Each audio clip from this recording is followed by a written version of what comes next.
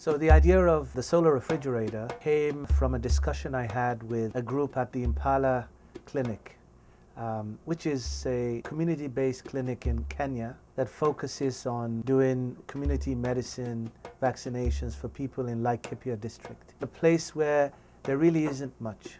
And if you could put this into context, it's a place that's about the size of Wales, where kids would not get vaccinated unless they have these camels that take vaccines to very remote places that you couldn't access by Land Rover. The clinic is one of hope.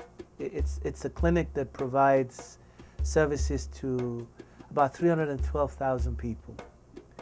In the absence of that clinic, the kids would not be vaccinated, and basically access to community-based medicine would be absent. Right now, there are daily vaccine losses during the missions. So once they open up the vaccines, they have an ice pack and they lose the rest of the materials unless they're able to maintain the temperatures.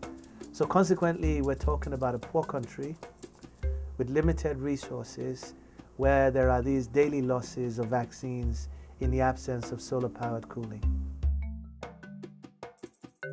So my design goals were fairly simple. So these are 7-day missions in which the community medical people go out, first on Land Rover and then on camels with these camel groups. And I wanted to have a system where the energy that you could store in the batteries and the energy that you could replenish through daily exposure to the sun would guarantee that the refrigerators would always have power. When we started the project, we thought about various concepts. Ultimately, we came up with a very simple idea of just an inclined structure that allows you to orient the solar panels with respect to the sun and hence optimize the solar collection. Now we're in the process of making that in bamboo, which we think will be the optimum in terms of weight, aesthetics, and the ability of the local people to maintain this. A key component of this, though, was testing them out at the Bronx Zoo. Working with camels actually presents interesting challenges. There was a story I heard of the head of the group at the Bronx Zoo. I guess one day upset one of the camels, and the camel decided to pick him up by his head. So this kind of thing means you got to be careful. You got to recognize that these animals have real feelings, and you have to design systems that integrate with them.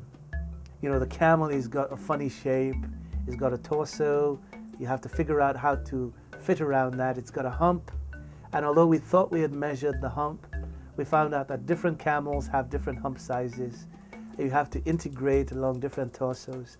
And so the real ingenuity actually happened once we put the design concept into contact with the camels at the Bronx Zoo.